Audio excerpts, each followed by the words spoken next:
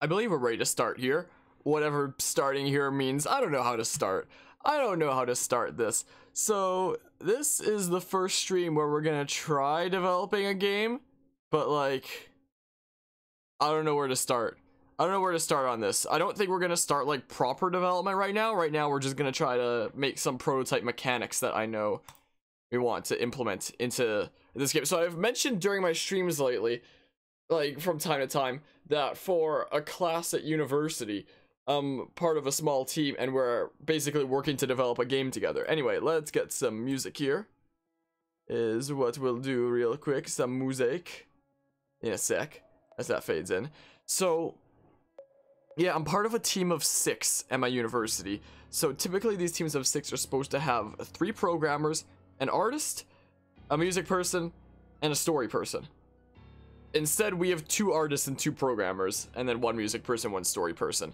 And if you count my secondary role as artist, we would technically have 3 artists. But I'm one of the 2 programmers, and the software that the course uses as the main software to use is RPG Maker MV. The idea behind it is, like, it can be used by people that have programming backgrounds because you can program stuff in Java with this program, from what I hear. But it was also a program that's accessible and usable by like anybody, that kind of thing. So like anybody in the group can also use this program to like work on the project when need be, you know? That's what the idea behind it is supposed to be. Is like, it has the complexity and depth there for like the programmers to go ham if they want to, but it can also be simple enough for the people who aren't like familiar with programming to get into it. Yeah, exactly. The glasses I don't know where I put my glasses. How's it going, Cam? I don't know where my glasses went. I think they're in my backpack over there. I usually don't take them out. Anyway, I've mentioned before that this is like something that we're working on. So this is gonna have to be done by like early December. RPG Maker is weird. From what I've seen, yes it is. Precocious Spy. Why does that sound familiar to me? It sounds very familiar to me, but hello. Hope things are going well today. But yeah, you're in a tournament right now, a sub-tourney online. Oh, neat. So that's like through somebody's Twitch channel as like a sub-tourney or something like that? Something along those lines? Have you been here before? Is that why it's familiar and I just forgot because I'm an idiot who forgets things? Is that what's going on? Wow, also that text color on the side of the screen is like very hard to see there. So that's why it was familiar then, is Smash 4 then, back when I was doing Smash 4 viewer games. Also, I could move the chat box, but at the same time, I don't really want to mess with this layout. What if I messed with like my DBD layout instead? What if I messed with this one here? Because this one, maybe I can move chat somewhere. Chat's a little bit higher. Okay, that's better. That's a bit better there. Yeah, there've been I haven't had that many faces from back in the Smash 4 viewer game days stop by since then though. Should I leave this stuff on screen? We could take off like the jar, Darkrai and stuff like that. Maybe I'll take off the most recent panels and like the freaking socials thing. There, I've edited my freaking weird DBD layout. Anyway, yeah, so we're gonna have to get this done by like early December because it's in a semester. It's in a semester of university. So, you know, we have that kind of short time limit. But we do have an idea for a direction that we want to go in. I've like mentioned a little bit about it before, but I haven't gone into detail with it before. So what we're leaning towards, well, what we're going to be doing, I shouldn't even say leaning towards, is we're going to be developing a game where you essentially play as a cute little wispy creature inside the head of a person whose name we're currently leaning towards would be Morgan, and I guess we might be calling the game that. And essentially through this person's head, essentially their consciousness, you're supposed to, it's supposed to be like a stealth based kind of puzzle game almost, as you progress from room to room solving puzzles and such, and gathering memories is the idea in order to help bring closure to this person, I guess, help bring them peace, have them not be hating themselves and stuff basically. Yeah, I better move that chat still, shouldn't I? Freaking, where is the chat box? There it is. Let's move it up like that. There we go, like that. Like that, man. Now it's visible. Anyway, it's supposed to be a somewhat like narratively based game. We'll see what our story guy and what our artists come up with to throw that all together. And yeah, so right now, all I'm trying to do is just implement some mechanics. Like, I don't even have any sprites to work with right now. Like, we already have an idea of what some of them are going to be looking like. This would be our playable character, for example, is what they would look like. And yeah, I don't exactly have like full-on walking sprites and stuff like that at the ready yet. So right now, all we're doing is trying to learn this program a little bit and maybe implement some mechanics here and there. So there were a few mechanics that during a meeting a couple days ago we had established that we wanted to implement. This map right here is just me like testing around with like RPG Maker stuff. But anyway, one of the mechanics that we did want to have was the ability to move boxes of some sort. So if I can figure out how to put an object down and make it be movable when you push into it, that'd be good. So we want to have pressure plates as well, where it's like you step on it, something happens, like maybe a door opens so that you can progress to the next room. But like the idea of it being stealth based is there's gonna be various different mobs and monsters, stuff like that, that'll basically be on patrol trying to find you. If anyone's ever played Sly Cooper and has tried to avoid like flashlight guards, we want to try to implement some sort of a like radius in front of them that shows like what their detection range is, so that if you go into that range, they'll essentially chase after you, is the idea. And you can potentially manipulate that to get them to stay on the pressure plates and have them be stuck there and like open a door for you through that. As well, another mechanic that we wanted to implement is something called a beacon, which this is probably going to wind up being a little bit tricky, but essentially our little Dudo here, which the people in my group want to call him Benny, but that sounds like a freaking grizzled World War II vet. Like I feel like he needs a freaking mystical name of some sort, not freaking Benny. Like most of the ideas my group has had, I could get down with, but that name, I hate it. I'm gonna be honest. You know. Anyway, our Dudo here, we were thinking maybe he could like remove a part of himself or just have something handy that you could place down called a beacon, with that beacon essentially being like a lure to the enemies, so you can essentially use it to like clear a path if need be by throwing the beacon a few tiles onto a spot to lure enemies over, or you can use it to lure enemies over onto like pressure plates when need be. The beacon would probably be on like a cooldown of some sort, where it's like once its timer's up, it like returns to you or something like that, and the enemies return back to where they were. We want to implement a button to reset each puzzle room when need be. There's a lot that I'm gonna have to experiment with here. We want to implement like several hub rooms of some sort. Like we want to have a map that progresses from like one hub to another, and each one of those hubs there's like a few different rooms to go in. The game's only going to be like 20 to half an hour long, 20 minutes to half an hour long. Like it has to be short so that we can do it in just a couple months, and so that, you know, the professors don't take forever to mark them. But essentially what my group's plan was to have like a map of some sort here. Whoops. That's like, what is the plan here? So I guess we'd have like a start room where it's like a couple of tutorial rooms. You go to the first hub there, where, and we were thinking about there being like some enemies in the hubs, but not particularly. Between these hubs there would be like save rooms and stuff like that, and each one of these individual ones would be like a puzzle and some sort of a memory that you get at the end. And we essentially want to have these areas be like a reflection of real life, sort of, even though it's in the conscious mind. But as you progress on more and more, yeah, we probably will make it downloadable. Probably. I'll discuss it with my group. I know that I'm going to be developing it here, and I'll for sure be doing a playthrough of it on stream when it's done.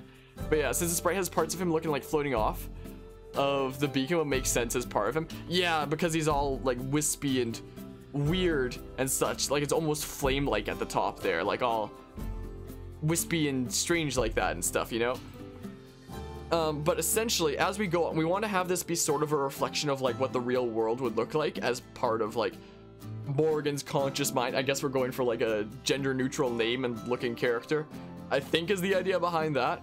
So essentially, as it goes on, we want it to look more and more deteriorated.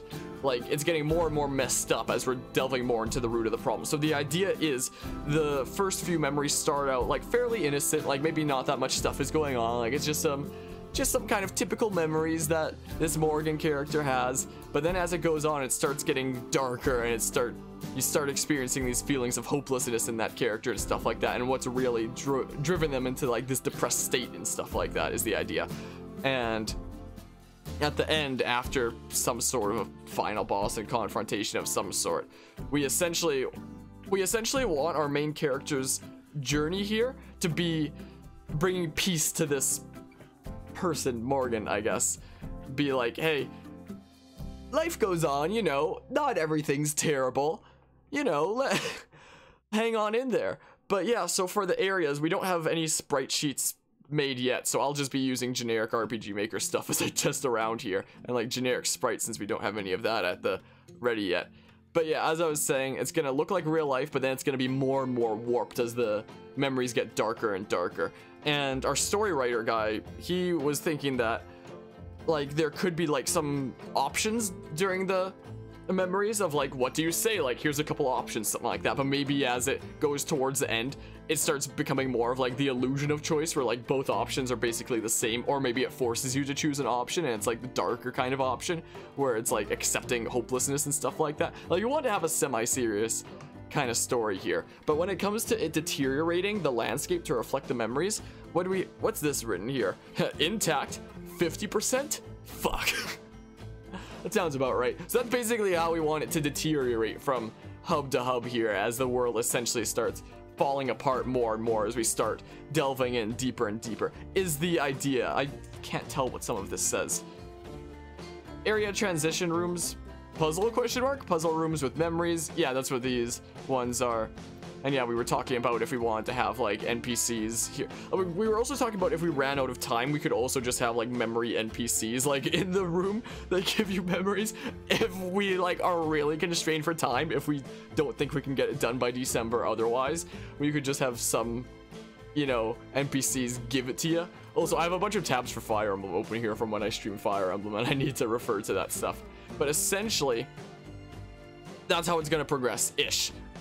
Like, I don't know if we'll start at like a top there like that, but at least maybe from left to right or something like that. It doesn't have to be top. This isn't like a final thing. This is just like sketching out ideas and stuff like that. So like what else is there here that would be good to cover? And as for the enemies that track down the main character, we yeah, a bunch of Fire Emblem stuff there, Cam. But essentially, we want to have the enemies kind of look like weird reflections of like real life kind of stuff, like monsters that are like some weird warped version of things that you'd see in real life. Like, look at this sketch, for example. It's a freaking mirror with legs, I guess. Is there any other stuff that I can show here about that from our art tab? No, that's the rest there. Like, I've seen a bunch of the art stuff in person, but like, not past that. Oh, here's a better version of the game map. Look at this. Here's a better version. Oh, are we gonna start at the top? I think it might be best if we start from like left and go to right. I guess it's not final. We'll figure it out. We have our transition rooms. We'll get some memories. I guess we're leaning towards 7 right now, and then final or maybe 8. Yeah, it looks like a Pop-Tart to you. Looks like a weird Pop-Tart here. Oh yeah, this is when we were still thinking about a name and we were calling it that. Let's see here. Is there anything else that we have here that I can show? I can show some more like enemy designs that we have here. Like, can I view some of these? It's really small here, but like, because we want to go for like a pixel art kind of style in this. Like, these are all GIFs right now, so I don't actually have any regular sprites that I can work with as I'm testing things out here.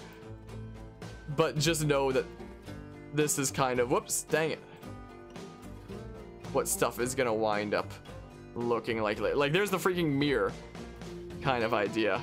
And a weird plant, I guess? We have a weird plant. Cool. Neat. We've got a wonky plant. Great.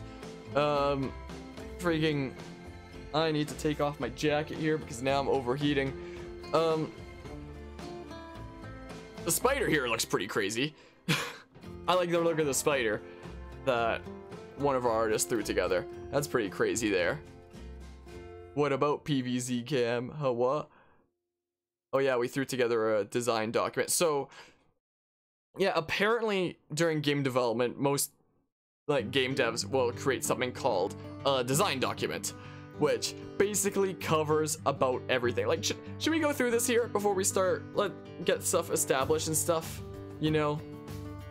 Oh, I see with the plant you're saying. Are we gonna call it Morgan_? I guess? Something like that. So what you're saying is you're gonna create the next PMD game? I wish. I wish, man. Thanks for the continued sub there, Alcadair, for 2 months now. I appreciate the 2-month resub there, Alcadair. Hope things are going swell, and thanks so much for the sub. Also, I forgot, recently we decided that we would actually have a name for the whole subs and such. So welcome back to Team Enharmonic is what we're calling it. So welcome back to Team Enharmonic then. Going to create the next PMD game? I wish I could create the next PMD game. This thing's only gonna be like 20 minutes long. It's not gonna be a super long thing. It's gonna have to be done by December, so we have 2 months, and it's gonna be like 20 minutes long at the end. It's not supposed to be longer than that, so that 1, we can do it in 2 months, and 2, it doesn't take too long for our professors to market at uni and such. But we're gonna try to create something neat, is what we're gonna try to do. But hello there. Like, I can go over some stuff in the design document here, so we have a bit of a direction here. So Morgan is a stealth and puzzle game that revolves around an outer representation of the battle that we have with ourselves inside our head. Our primary character, Morgan, has an ongoing battle with the state of their mental health. When or how they choose to cope with it are neglected. It is represented by the obstacles that we face in-game. I can't believe they're calling him freaking Benny. This is not the look for a Benny, okay? That name has got to change, please. Like I was saying before, I'm okay with like most of the things that my group is implementing, but I hate that name. That name's gotta go, okay? A sentient figment of Morgan's mind must carefully traverse the puzzles and enemies that lie within the mind of Morgan in an attempt to help them begin to understand how and why they face such difficulty with their mental health. Yeah, I know, right? That's definitely. Also, sorry, white there. There, now the text can be seen. Yeah, this is not a Benny. Like, I elected to call him Wisp. That was my idea. And then our story guy was like, let's call him Benny. And then the group was like, yeah, let's call him Benny. And then I was like, what the heck? Eve would be good as well, honestly. That's another good option there. That's also a solid one. Even Betty fits better. Not gonna lie. And Eve from, oh, that does look a little bit like Eve from WALL-E, doesn't it? Yeah, Betty White, the good old actor there would work better as a name than Betty, wouldn't it?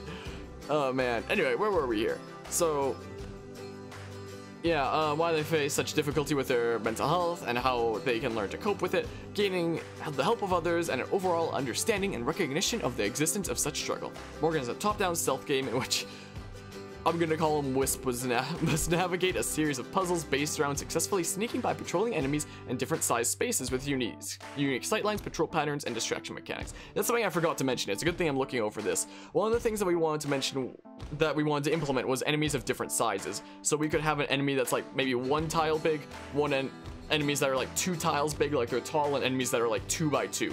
And we might implement that into like the whole pressure plates kind of mechanics, like luring the enemies onto that. So like there might be 4 pressure plates in a box like that, and they all have to be pressed down, so you have to like lure an enemy with a beacon onto those 4 pressure plates or something like that. You know, freaking, where was I? So yeah, overall understanding and recognition of existence with such struggles. So, something like that. I skipped some parts, didn't I? I don't know. No, wait, I didn't.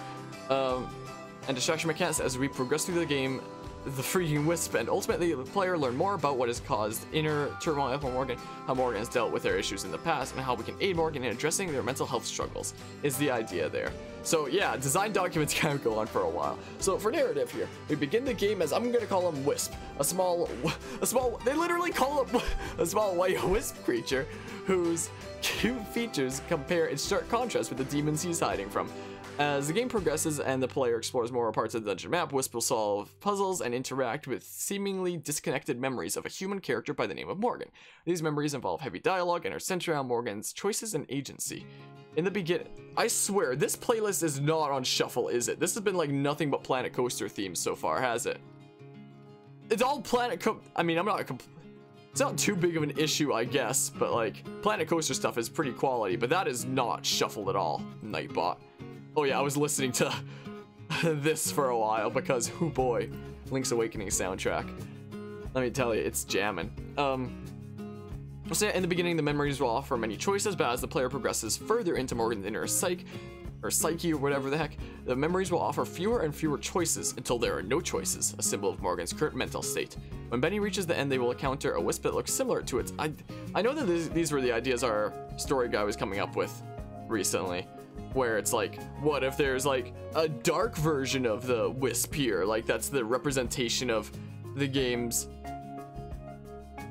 of the inner turmoil. So, hold on.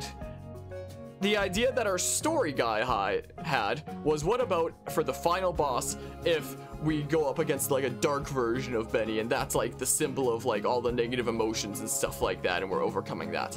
My idea is, what if the Wisp character that we play as, the player character, is the embodiment of all the negative emotions, and that's the reason that they're being hunted by all these enemies, like being hunted down, and in the end it's basically trying to get Morgan to accept the wisp-like creature that you play as, rather than fight it, rather than like push it away and wish that it didn't exist and stuff like that, but actually become a like thing of acceptance there. Maybe Bias by Heroes is better. That's how I was feeling. Like, I'll propose it to our story guy.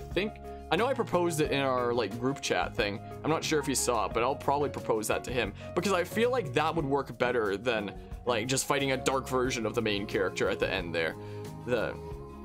Because it would also give like a reason for the fact that it's a stealth game, that you're hiding from like all these warped enemies, is because like you're a hated force in there. Like if anyone's ever played Pokemon Super Mystery Dungeon, for example, the moral of that story, for example, the main antagonist is this being called Dark Matter, which is basically the embodiment of all negative emotions and hatred and stuff like that.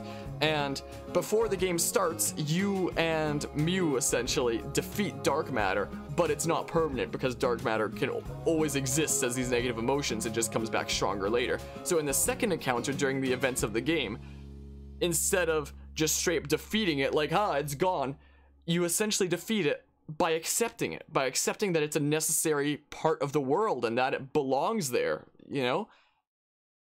So the idea that I had is similar to the idea of Pokemon Super Mystery Dungeon. Like that's probably around where my inspiration comes from for that idea, is what if you're playing as the embodiment like of these negative emotions, but as shown by like the way that you interact with the world and the way that you're trying to help, you're shown to not be a malicious force yourself, but you're treated that way by the main character because they don't know how to deal with these emotions and such and all this turmoil. But throughout this adventure you learn to bring acceptance to this character, like acceptance that that's a part of them and that it shouldn't be holding them back, that it shouldn't be seen as something to be completely pushed away and stuff like that, that you need to accept even the negative parts of your life like as a part of you.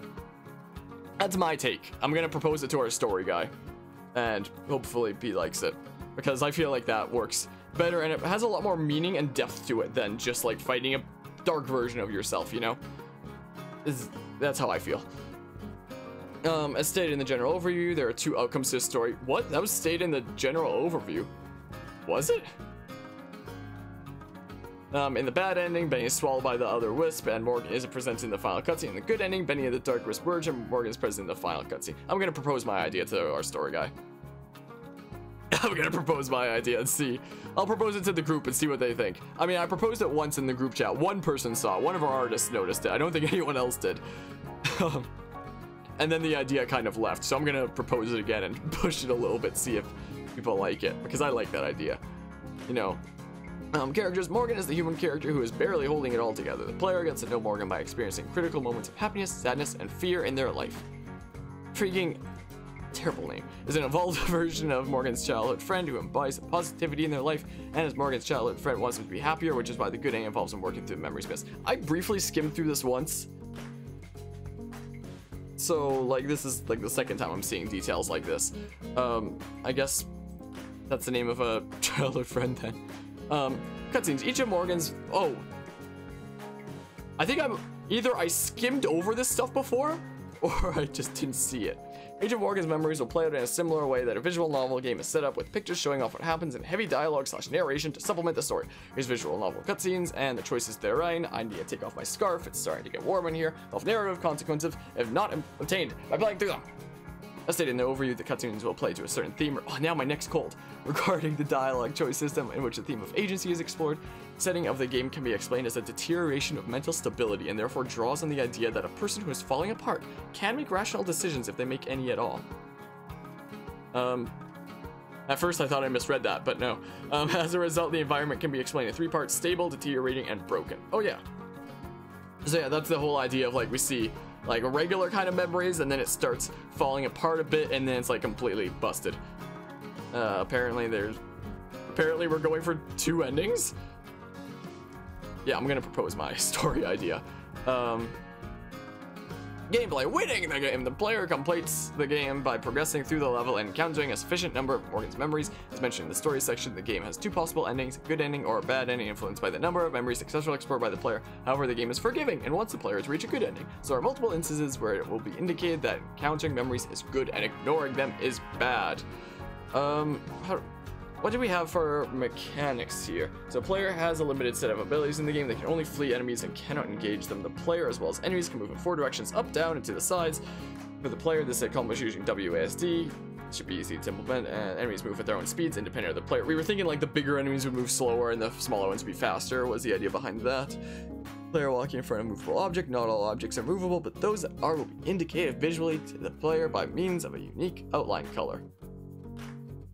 That's news to me.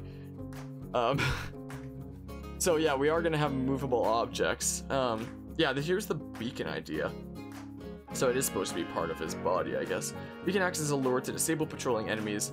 Also, this was made like early this week. This was before this meeting a couple days ago where we were like establishing some of this stuff further. Yeah, there's the different sizes there. Fail point, save state, not save state, whatever. Yeah, but I probably shouldn't go through like everything here, but we've got a bunch of stuff. Oh, there's some more prototypes. So we've got the look for the, oh, we actually do have a beacon sprite. Cool. Neat, man. Yeah, there's a little bit of stuff on music and cutscenes and stuff. Oh, there was that layout that I was showing before and such. Yeah. Production timeline, level design complete October 3rd. Well, so I have until Thursday. A working playable level. Well, I'll try.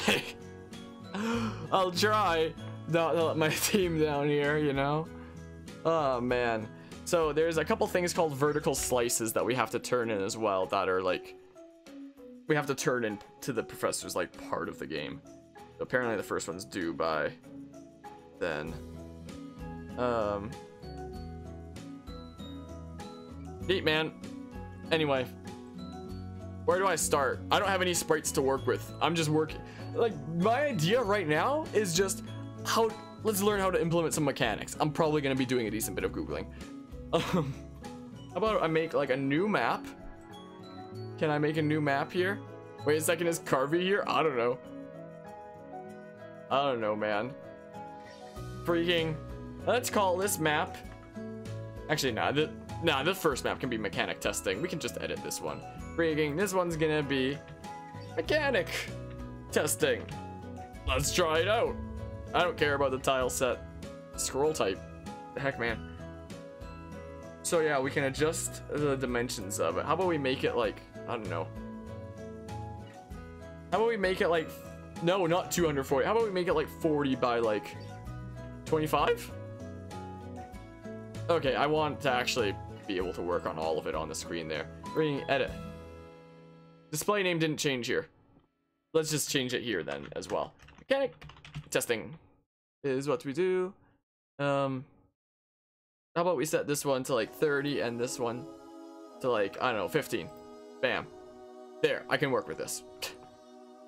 Should I just make some generic stuff for like testing stuff out? Like, what's this? This is the freaking path thing. Let's just throw some stuff together just for the sake of testing purposes. This is gonna be our little playground to test out mechanics, I guess. Where's water at? Where was this thing? I don't know what those are. I'm new to this software. Here, this is our mechanic testing playground thing. There's probably a quicker way to fill that, but we are just gonna make this our freaking test space where I might try to figure out how to implement some of the weird mechanics that we're gonna go for, but with like this generic sprite there, I guess, or something. Dang it, man. There, this is our, actually, wait, no. I want more space to actually walk on. There's probably a better way to do this, isn't there?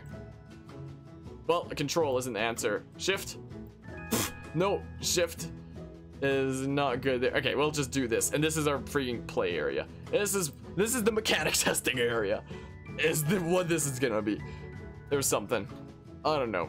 So basically, what's here already? Save changes to the game? Okay. What do we have here if I open the generic RPG Maker thing? It opens like a generic menu here. It's called testing. Wow, powered by MV. Whoa, dude. We're jamming now. I can't tell you how many times I've heard that tune in like the labs. Can I affect the Windows set? Oh, dang it, it's stuck as a box. There might be a way to affect that. I don't know. So right now, by default in RPG Maker, you use the arrow keys to move around, which is like weird. Okay, first of all, we need to figure out how to make it so it's just one dude. Freaking get rid of them. We're not making a typical RPG. I don't need these dudes. How do I make them go? Well, there's probably, oh, these are just the characters available. How do I adjust who starts out in the party? I'm new to this software. I don't know what I'm doing here. I've watched like a few tutorial videos. I can't delete ones apparently. That sucks. System to starting team. I appreciate it, pork chops. Guess that's here. Starting party. Great, thanks. Guess we can have this guy as our testing guy. Like, optimally, hopefully it won't be that long until we can implement that once we have like some walking animations ready for that. But I still have no idea what, like anything about this software basically. This is like my first time actually using it. Apart from like in a lab briefly at uni. Apart from that, so freaking Harold here is gonna be our test guy. So we'll try to implement some of these mechanics. Let's go into events and try to make like a freaking thing there. Like, let's see here. Oi. Like, what if we try to implement a freaking box moving mechanic? Where's a generic box that I can push? This is some crazy built-in stuff there. What if I make like a chest or something and we can push it? Or like a boulder or something. It could be anything. This is just to test out mechanics and stuff, right? Is there a box? There's chests. Let's have it be a freaking chest. So, yeah, that can exist there normally. Same as characters works there. So, will we do like custom movement when, oh no, that just is for the route. So how do we implement pushing something, for example? This is just me learning the software right now. Maybe it's time to go to Google. Maybe it's time to go to that freaking Google. No. RPG Maker MV. Push object. I don't know. Just lurking. I appreciate the lurk, Carvia. Pushing and pulling objects on the map. Okay. To be done easily with events, set the object to player touch. As... Okay, I figured that much, but... I wonder if we give it movement, but the trigger is player touch or something. What probably wouldn't be under autonomous movement. So... Maybe we can have it be... Nope, probably not there. Movement. We can change the event location, maybe. Hold on. So, with a movement route to move away from player. You scared me there, Jesse. You want to come up here? Jeez, you scared me there. Hey, hey. I didn't hear you come down. So all of a sudden, something touched my arm. It was my dog licking my arm. You startled me for a sec there. Silly doggy, how you doing? Scared me there. Anyway, let's see here. Yeah. Do tutorial, bro? Who needs that? That'd be silly, man. But hello, Blue Eagle. Now my doggy has brought me a toy. Oh man, anyway, so we can move away from player as the movement system there, activating on player touch. But not under autonomous movement. So I guess if we go under custom movement route, we can just do move away from player here then. Move away from player on player touch. So let's apply that and test it out by interacting with player touch. There's a freaking mosquito in my room here. I don't know how that happened. I hate that music. Testing! Whoa! Well, that's not right. Okay.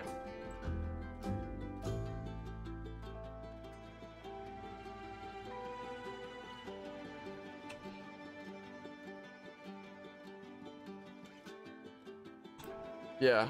Let's see here.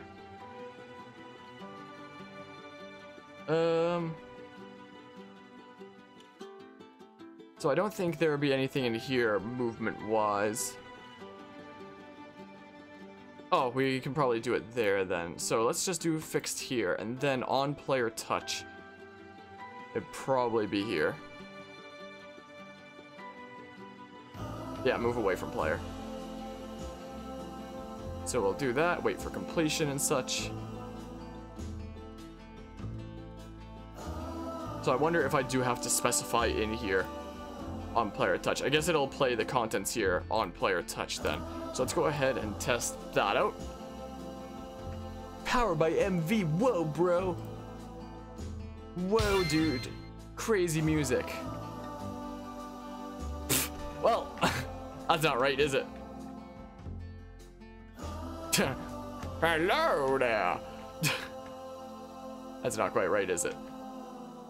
Not quite. Anyway, let's go into the event contents here, and let's see here. Let's see then. Anyway, just seeing what we have to mess around with here. I guess that's the good old tutorial stuff there. What's your goal? That's long. That's a long thing there. I don't want to go through 21 pages again, but I'm working with a small team at my university, essentially, and I'm one of the 2 programmers on the team, and we have to get like a somewhat working prototype done by then, like just some basic mechanics there. Right now, on the short term, just trying to implement a box moving mechanic. You mean the chest? Okay. Yeah, on the short term, just trying to implement a like moving thing with player touch to move it like a box of some sort. Yeah, I already know about dialogue events and such. Let's see here. Step 10 for moving object. Moving rock. Thank you. Perfect. Warning, during a tutorial, if you execute a command other than the one the tutorial indicates to, you can go to the help/stop tutorial to stop the current tutorial and start over. Okay. Do you have the project we finished step 9? Nope. And now we will load the data required to start this step. Okay. So I guess we're starting a new project for this. And put the project name and game title and then click OK. Moving box is the name of this. You lost the tournament there, Cam. Sorry to hear that. Yeah, Peach can be very difficult to deal with sometimes. Please hold while the project. Yeah, project. That's how it's pronounced. But the project finishes loading as it implements all the preset stuff. Mage.png. Whoa, bro. Man, Planet Coaster music is so good. Wow, that's pretty cool looking there. Now we'll start the tutorial. Okay, this time we're going to create a dungeon setup. Rocks that move when pushed. Okay. Next, stone cave from the tree view. Whoops, I apparently can't click right. Stones you push will be placed in the passage 3 tiles. Wait, stones you push to move will be placed in the passage 3 tiles in width above the entrance. I don't know what that sentence means. The stones you push will be placed in the passage 3 tiles in width a bit above the entrance. Whatever. Placement coordinate will be 1618 from the entrance. It's 11 spaces up and 1 space right. Then what's the point of the coordinates if it's 11 and 1 or completely different. Whatever. After making the event, we'll copy paste it to the first coordinates of left and right of this page. First find 16, 18. Is that what it's pointing to right there? So, okay, we're already on event mode. Good there. Enter is moving. What if I don't want to? Fine. Moving rock. Boopity bop. Next. Yeah, we'll get a rock there. Other one. Where's other one here? Someone burned down your she shed?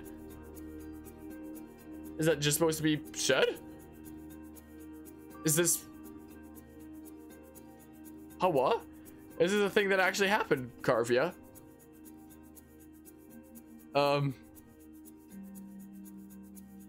Or is this some weird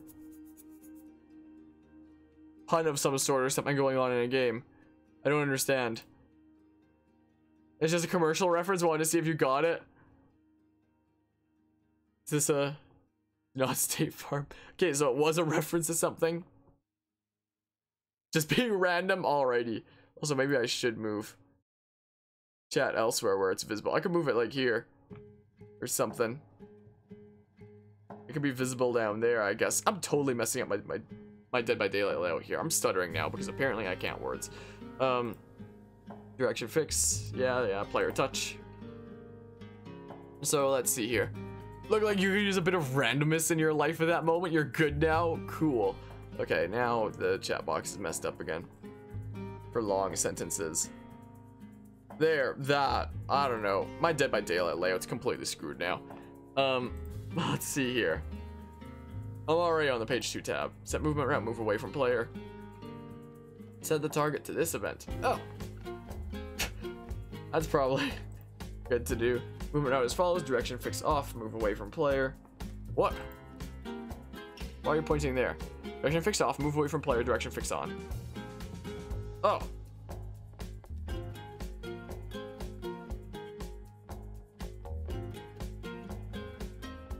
Where's direction fix on and off? There it is. Jeez.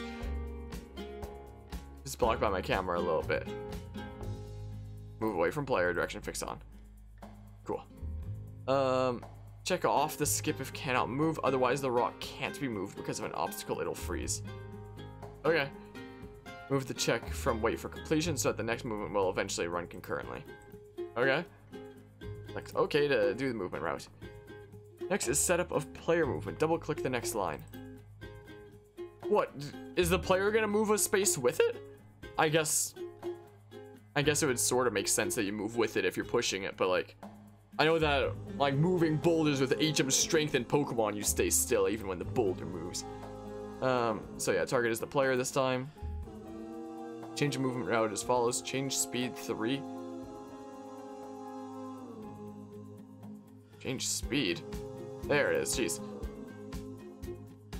So a little bit slower it is. 1 step forward, and then change speed back to what it normally is. Okay. Player movement speed is usually 4. During the time the rock is moving, it will be the speed of the rock. You gotta play League of Legends, have fun, Cam. Check off the skip if cannot move. Boopity boppity. Check on wait for completion. This is so that the event waits for both rock and player movements finished. I can't words. Event is complete. Click OK to set the event. What's the difference between OK and apply then? Well, copy the completed rock to the left and right. Click the completed rock. Bam, done. Yeah, we'll copy the event here. And paste it there then. In the same way, click it here. I can't actually tell where it's pointing. Okay, there, I guess. Now the 3 rocks have been placed. In order to playtest, let's make sure the player's starting position is near the entrance. Okay. Yeah, that then. So, set starting position for player then. Save the project and start the playtest. Bam, man. Powered by MV. Fancy, man. Moving box. And drop down there? No. Sucks, man. Around we go, I guess. So I guess at least I can move the 1 rock there. I suppose. No? I'm stuck now. Clearly something went wrong. Clearly, something is not right here, considering it's frozen now. Great. You know, the playtest, there will be a short explanation. The rocks moved properly. If it didn't go well, let's do the steps over again. If it went well, let's try to think about why they moved. Well then, nicely done. Tutorial ends. It didn't work. It didn't do anything. Set starting position play. Hold on, what happens if we copy the event and paste it, say, there, and then hold on a second here. Hold on a hot second. Hold on a ticker. Moving box. That time it moved. That time it works. But then we freeze because there's like a solid wall there. We're gonna have to figure out how to fix that for the game. That is what we're going to have to do. Why didn't Twitch have timestamps? You like timestamps? What do you mean for timestamps? It does, doesn't it? Does it not? Yeah, it freezes when you hit a dead end. And then you're just stuck there forever. So that is a bit of a problemo, is it not? Yeah, let's go ahead and do, say, this for now. Paint, boopity bop, paste that, and let's go ahead and, you know, remember what this is. Remember what that all is there. One setting has wait for completion, so I guess that was clicked off then. Hold on. Whoops. Whoopsie doopsie. For the movement route. Wait for completion. What if we don't wait for completion just for the player there? It's waiting but cannot move. Let's see here. Let's see here if that's clicked off there. For not waiting for completion in that case. Cool, not frozen forever. Wait, but that's not the dead end there. Now I'm frozen forever. Maybe I'll... Did I create a new thing here? Whoops. That's why that didn't work there. We have to edit this one. I did edit this one, huh? Yeah, skip if cannot move. If you can't move it, then just skip it. Skip it, man.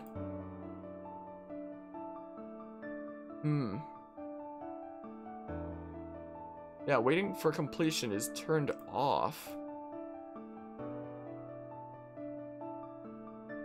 But it's still freezing up there, though. Is the thing. Like, if I go against a dead end like that, then it freezes forever. So on player, put skip on play 2. So that is... Let's see here. I don't know what that is. I don't know what that be. Like something directly on the player?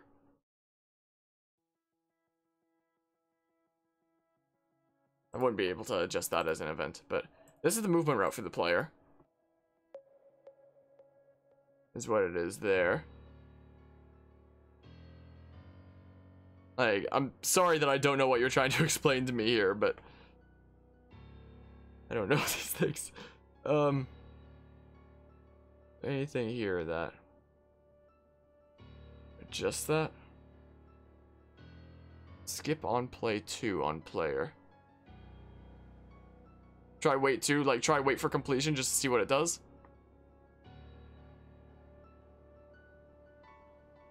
Let's see here. See what this does. See what that's like. See what exactly we've got here. Moving box. Freaking not frozen.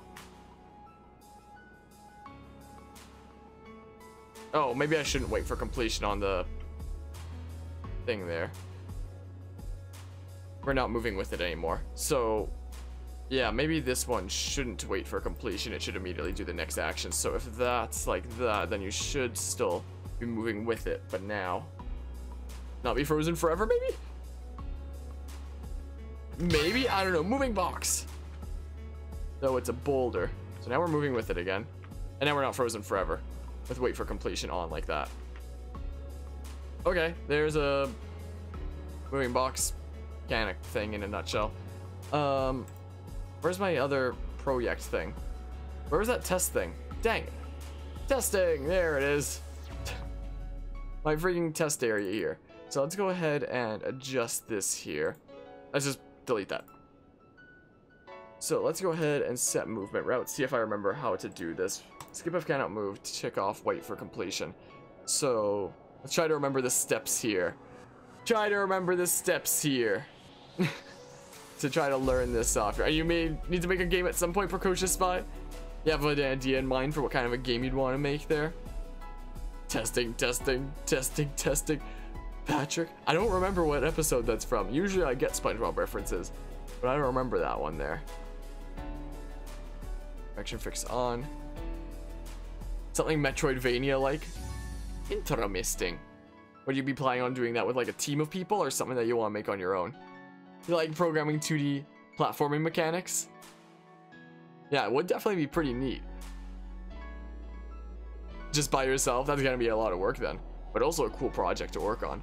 I don't know if I'd ever make a game on my own. Like, this is for a class, but...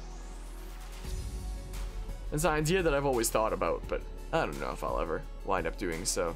Direction fix on. Move away from player. Direction fix off. Boopy bop, and then... whoops. I'm forgetting things already. This event there. You know, artists make it look good, but you could probably make the rest of the game by yourself, probably. Yeah, art is tricky. Luckily for my group here, if you include me, there's 3 artists. So literally half of us can do artwork for this group. It's wonderful. My primary role is programmer though, but I'm an artist too. Speaking of, I made an art wall. Like, I don't think I've shown this yet. You probably won't be able to see it because it's so dim over there. But over in my room there, above my bed, I made an art wall of like, yeah, you can't really see it. But all those things on the wall, just trust that those are like a ton of drawings I've made over a long time. I made a great art wall. Let's see here. For on first and off second, you may be right there. May well be. You're best at copycat. That's what I used to think. That's what I used to think there. And then I started doing original stuff anyway, and then it started working out. And I started making stuff like that. And emotes. And stuff. But yeah. Made off then on. What order did I do here?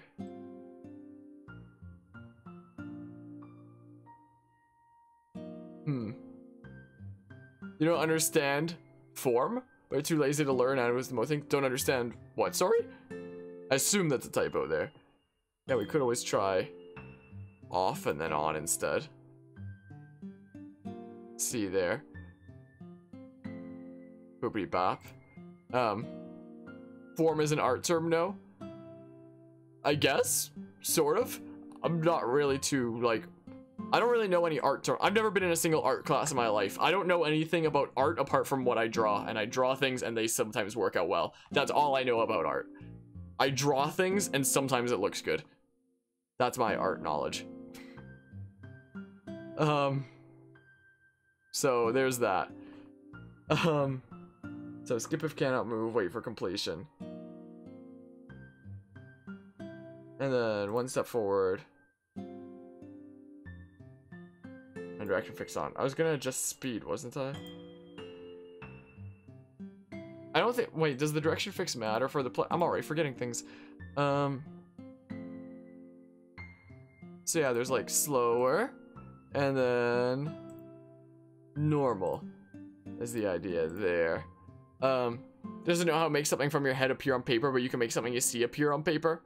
Yeah, well, I mean, pretty much most artists use reference images. Like, I typically look at references and then will like get ideas for the general shape, but then try to make it like my own unique thing from there, but still doing that. Like, for example, this facecam overlay is something that I drew myself. That sword at the top there, which is the sword of the creator from Fire Emblem Three Houses, that was the hardest to do. This one took me 6 hours to make, and I drew it before Fire Emblem Three Houses came out. So the only images of that sword that I had to work with were like the few shots from the trailers. So I basically took like 10 screenshots, like of 10 different shots that the sword was shown in the trailer there, and basically used it to make what my interpretation of the sword like that looked like, even though there wasn't a single image of the sword sideways like that. But I had like a whole bunch. I had literally my right monitor here full of references, copying detail for detail to make my interpretation of what I believe that sword should look like when sideways. Also, there were some details that like weren't shown in the trailers at all, like the hilt there, for example, which now that the game's out, I know what it looks like. It looks like my interpretation of the hilt wasn't actually too far off, but it's definitely not perfect. But yeah, 3 speed move, 1 space forward, then speed 4. I think that's what I did, right? Yeah. So like, let's see here if that's like, we'll pretend it's not a chest, but we'll just see if that affects that. Cool, man. And let's make sure it doesn't die when I push it all the way to the side in this testing area. Cool. Not frozen forever. Sweet, man. If I go to the edge of the screen here. Cool. Cool, man. It's still opening and stuff. Wonky. We'll pretend it doesn't do that. Anyway, let's see here. How would one program a pressure plate as another thing? How would one do that? What's something on the ground? Freaking, I could put a door on the ground.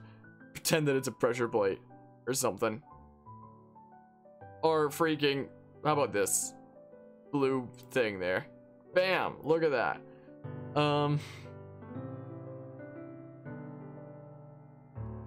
Definitely a lot different than regular programming that I'm used to.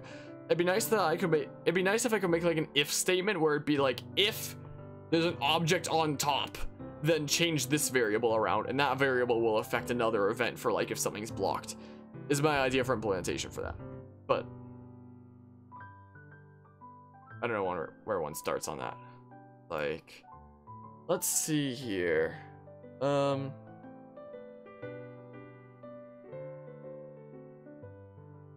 I wonder. Moving rock, door, don't even know about that right now. Damaging floors. Switches, like, I know a little bit about switches, not a ton. But, check on conditional branch. Is that one of the things here? Because, like, oh, there, yeah, it is here. But yeah, I just wonder how exactly I'd have the condition be something's on top of it. Like, how would I detect that? Yeah. Having finished project, refinish in step 4. Nope. New project. Yeah, save changes there.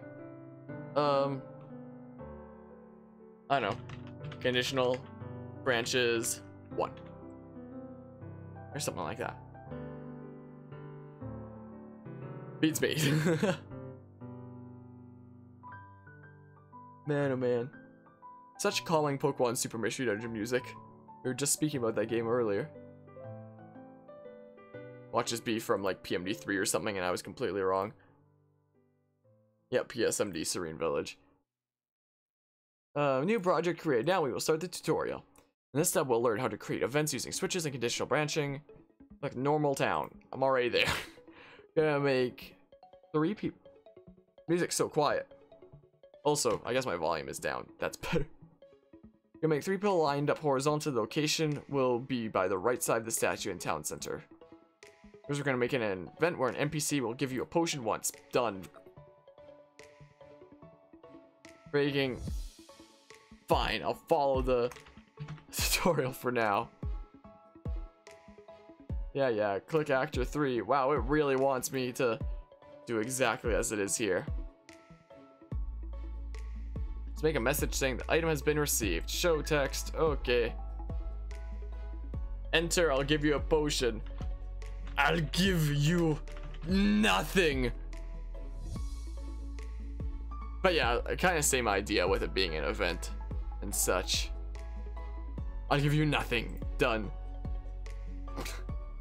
You know? Yeah, change items, freaking increase.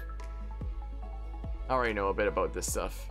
Get potions whenever you talk to her, so we're gonna add a switch that contains the information that potion was received. Double click the blank line. Hey Jesse, what you doing? Wanna come here? Come see me?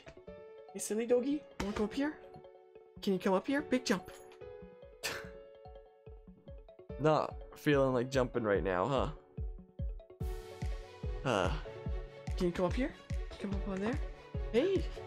Hey! Can you come up here? Hmm? How you doing? How you doing, sweet doggy? How are you? How are you feeling? Have you come down to see me? Hey?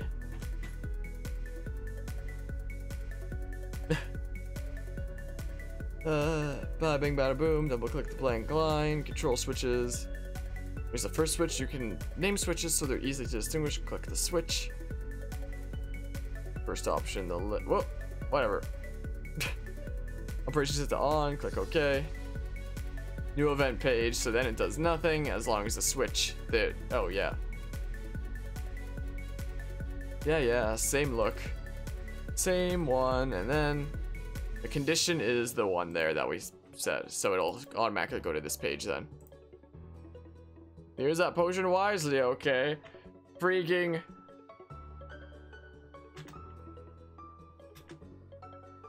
Done. Now we're done setting up this event. Here there will be a detailed explanation about event appearance and appearance conditions and pages. We have multiple pages for events, and when their conditions are fulfilled, the event will change to the appropriate page. Yep. Multiple pages when the condition is met. The page with the highest number will be executed. Yep. No condition is specified. That page will always be considered to have its condition met. On the other hand, if 2 or more conditions are specified, the page will be considered to have its conditions met when all conditions are met. I'm reading this way too fast. Consider our current case. When switch 1 is on, the condition of the page is met when they... Okay, I've already looked a bit at this. That's all. That's pretty important. So would you like to read the explanation again? No, I almost hit yes. Next, we're going to create someone whose dialogue changes depending on whether or not you've gotten a potion. I've already done stuff like this before. I'll do it again anyway. It's probably good to get familiar anyway. Potion Judge. Whoa, man. Look, Actor 3. Fine, that guy. Conditional branch to determine whether or not the player has gotten the potion. First, clicking contents. Conditional branch. Check that the switch is checked off and that potion... Yeah, potion is set to on. Okay. Create else branch. Yep. So if it's on, then we'll enter dialogue for when you have it. Enter use potions wisely. Freaking. Gah! Pain. It's like okay to get the text. Double click under else. So if you don't have it, freaking grab that potion, you fool. Done. Easy peasy. Now we're done setting up the events, which is record event conditions such as completing actions that are useful for divine processes. But how do I check what an object has been moved to a certain place? So I need to figure out. Although it's possible to achieve the same results without conditional branching by increasing event pages like you do with Potion Woman, you could also use conditional branching with Potion Woman. When images or other conditions need to change, you'll have to use event pages, but in cases like this, you're free to choose. Make an event where you lose a potion, double click 2 spaces, right at the ban. Okay. Potion taker guy. I love how it doesn't actually make you, for sure, do the ones that it wants you to. Boopy bop, show text, enter, give me a potion. Freaking. I'm gonna enter yoink. He's gonna take it. Change items. Freaking. Decrease. Yep, that item there by that. Now, process for losing a potion is made. If you don't have one, nothing will happen. Gotcha. Now, event creation is complete. Please save your work up until now and try out the thing. Neat, man. Things are happening. Conditional branches 1. I'm so hyped for wait, where is this? Where is this here? Oh, we spawn up there. Okay. I don't know what that stands for. I'm sorry. I assume that stands for I gotta go. Well, thanks for stopping by and thanks for the help as well, Blue Eagle. And thanks for the follow. I appreciate it. Awesome. Appreciate you stopping by and for the help. Hope you have an awesome rest of the day there.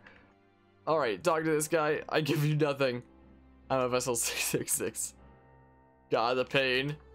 Yoink. Cool. Things are happening. But will you test again to check out their... Sure? Okay, how about we do that? Maybe it'll be something in conditional branching too. Hearing tutorial if it, yeah. You have a project you finished in step 5? I believe so here. Loading the step 5 project. That's this right here, conditional branches 1, right? Project loaded. In this step, we'll change up the previous step and learn more about conditional branching. In step 5, we use a switch to determine if conditions were met. However, it's also possible to determine if the player has a potion or not without using switches. Yeah, with variables. But I'm gonna change the appearance and condition from switch to item. Remove the check from switch. Check off item. Make sure it's that the potion will be fulfilled when you have the item in question. Open page 1. And we no longer need a control switch, so we'll just delete it. Okay. Deleto. Okay, and it will be applied. Double click the menu judges whether or not you have a potion.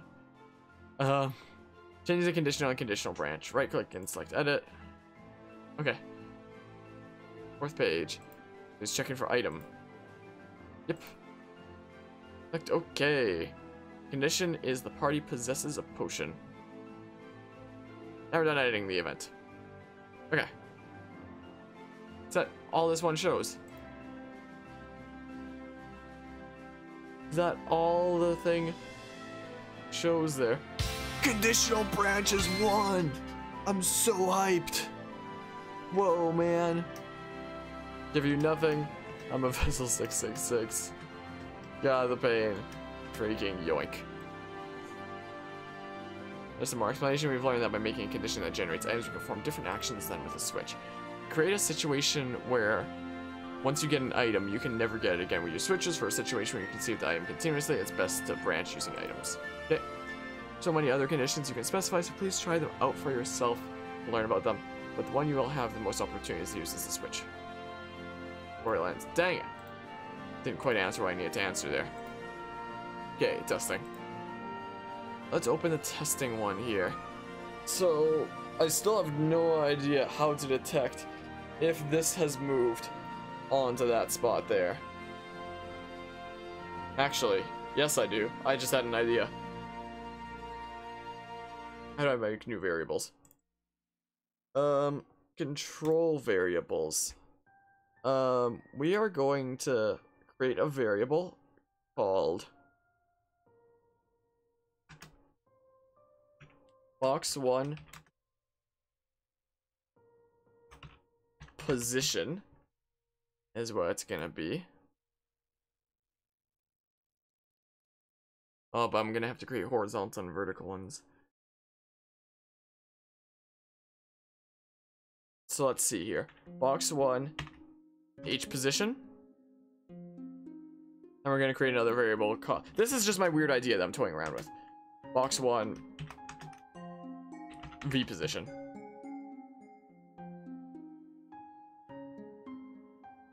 So yeah, how do I make it so that if it goes to the right, it adds to the horizontal position? If it goes to the left, it subtracts, and same idea for vertical. That was the idea that I had. And once it reaches certain values, so it knows that it's in a certain place, then it changes another variable over to say that it's on the pressure plate. That's my idea. But I don't know how to do that. Let's see here. RPG, maker, MV, push onto pressure plate kind of mechanic. How do we do that? pressure plate type switch. So let's see here.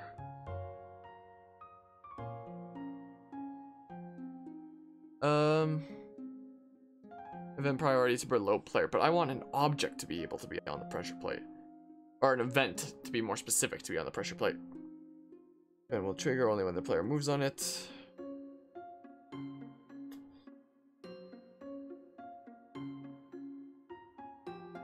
You can make the rock and event same priority as player, but then the player might need to move toward the rock.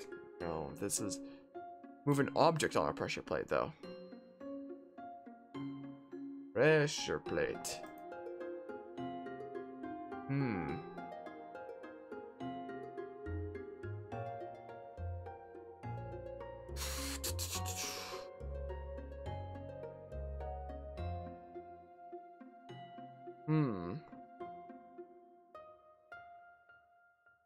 Are there if statements here? Or like branching logic?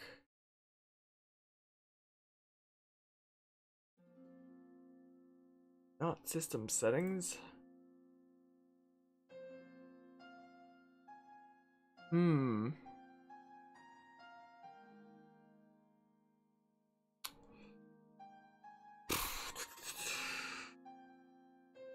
conditional branch.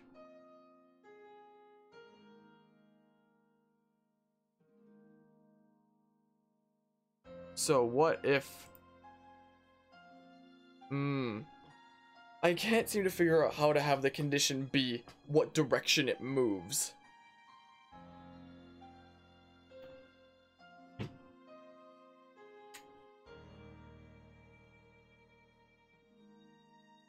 No event.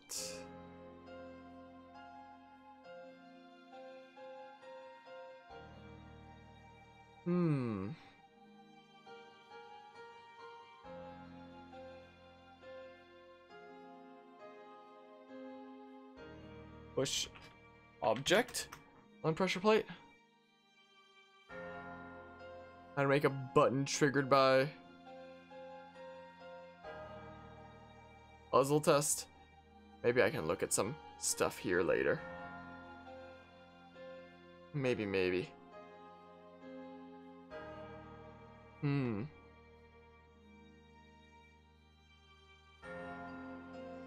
Gotta be a way for that.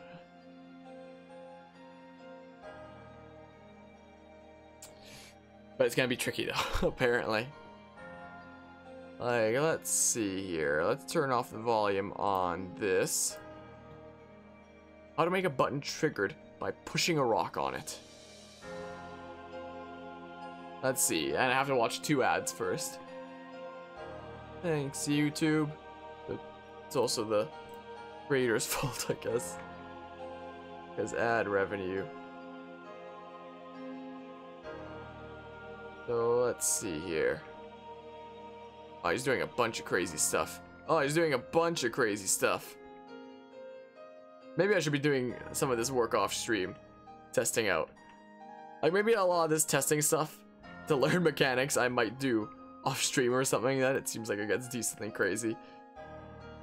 And then maybe once we start like development, once I'm like comfortable with this software, I would like to do that. And I figured that's probably what it meant there, Cam. I don't know how much I missed that by, I'm sorry. Yeah. We're like using those Franker face emotes are the extension emotes in general. Yeah, not a lot of people have extensions, so not a ton of people know that these are, you know, things that exist on the channel. All these extra emotes I've made and stuff. All these crazy things and such. But yeah, I think I'm gonna prioritize having streams be more development of this game rather than testing out mechanics. Like maybe I'll do that from time to time, but maybe I'll do some more mechanic testing off. Well, I'm gonna have to do more mechanic testing off stream. Like there's progress that has to be done on this, you know? There has to be. But yeah, I think for now I'm gonna wrap up this here though. Our first development stream in a sense, which is just me talking about the project and testing out some stuff, is basically all this was. But before I completely wrap things up, let's pause that for a sec. I will share one more thing about the project here. We do have a first prototype for what the soundtrack could be. So, like I was saying, we wanted it to be like a kind of stealth-based dark areas that are like deteriorating, stuff like that, as you're exploring around and avoiding these enemies and gathering memories. So this is a potential for a main kind of theme for the game as you're exploring around that our sound guy threw together. As you explore around the areas and such. So, you know, we're, apart from the programming side of things, we definitely have a direction for things so far.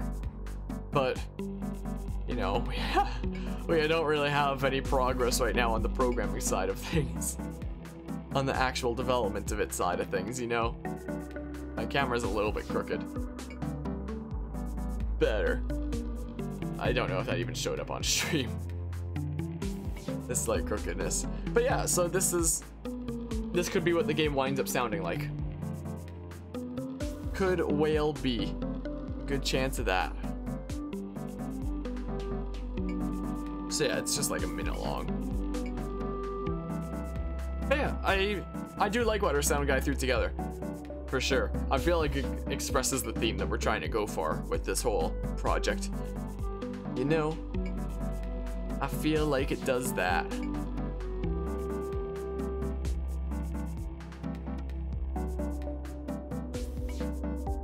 And that's all it is. Then it stops.